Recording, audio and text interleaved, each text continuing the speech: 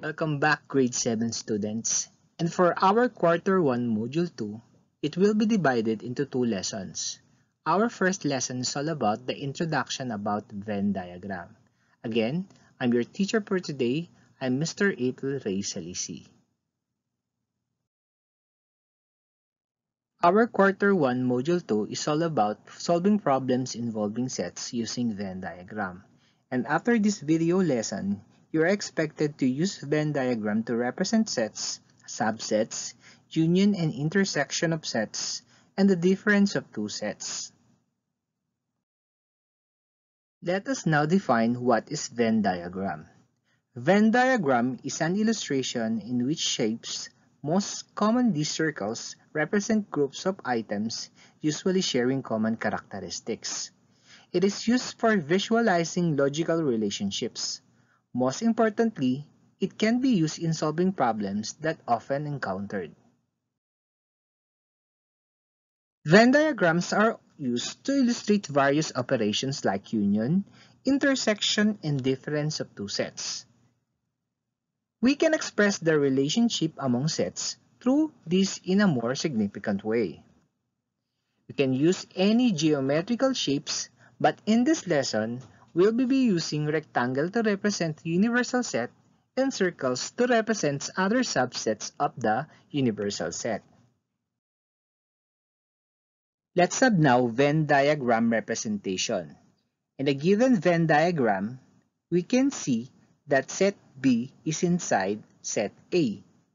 So set B is a subset of set A since all the elements of set B are contained in set A.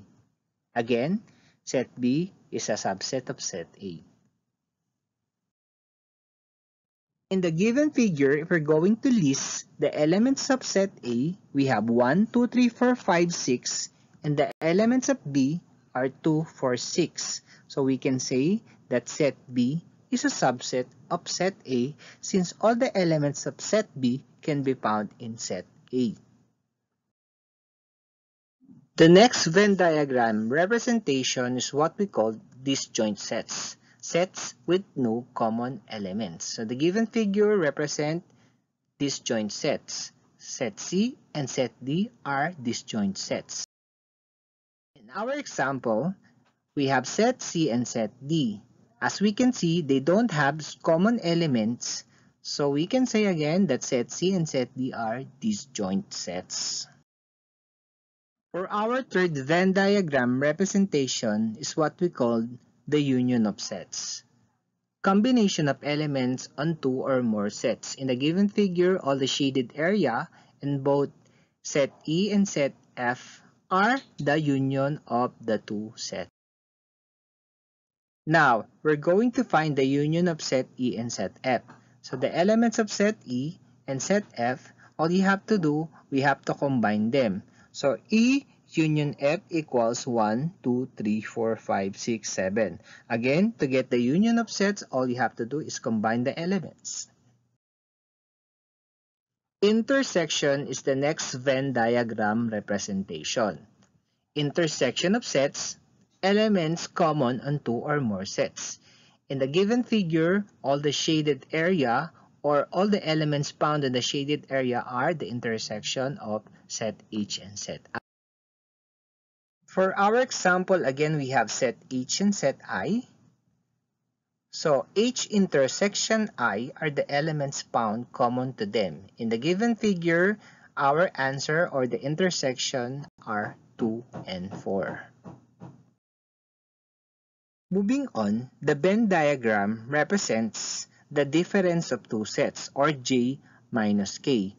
All the elements found in the shaded area is what we call J minus K or the difference of two sets, elements found in J but not in K. Now, for our example, we have again set J and set K.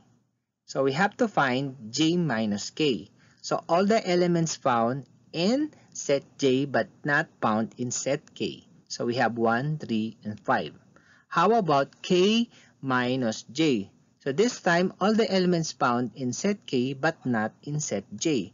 So K minus J equals 6 and 7. Lastly, we have now what we call the complement of set. Complement of a set of elements found on universal set but not in a given set. In a given figure, all the elements found in the rectangle or our universal set are the shaded area are what we call the complement of set. In our example, we have here set U, our universal set containing elements 1, 2, 3, 4, 5, and set L contains elements 1, 4. So all you have to do to find the complement of set L, you have to find the elements found in universal set but not in set L. So the complement of set L are 2, 3, and 5. Let's have now our example number 1 represent the following sets using Venn diagram. Our universal set U, x such as x elements are counting numbers less than 10. Then we have set A and set B. The first thing we're going to do is to draw a rectangle to represent our universal set. Then notice our subsets A and B. They are having intersection or they have common elements. So in drawing circles, they are overlapping since they have intersection. So we have set A and set B. Then place the elements 3, 4 in the intersection part of set A and set B. Then the remaining elements of set A, 1 and 2, place them on the part for set A only or A minus B. Then the remaining parts for set B are 5, 6, 7. Place them in the B minus A or B only. Then the remaining elements found on our universal set, which are 8 and 9, place them on the rectangle outside the circle. Let's have now another example. Again, we have to represent the following sets using Venn diagram. We have set X, set Y, and set Z. The first thing we're going to do is to draw a rectangle to represent our universal set, or all the elements under discussion can be found in the rectangle. Then we notice that set X, Y, and Z have common element which is E. So in drawing our circles, they are overlapping with each other. So we have set X, Y, and Z. Now, write set E in the intersection of the three sets. Then notice set X and set Y, they have common elements which is D, so place it in the intersection of set X and Y. Then set Y and set Z, they have common element which is F, place it in the intersection of set Y and F. Then the remaining elements of set X, A, B, C, write it in the part or in the region for X only. Then the remaining element of set Y, which is G, write it in the region or in the section for Y only. Then lastly, the remaining elements of set C, which is H, write it in the region or the section for Z only. So that is how we represent the sets using Venn diagram. I would like to congratulate you in participating in our first lesson. You can now proceed to the next lesson.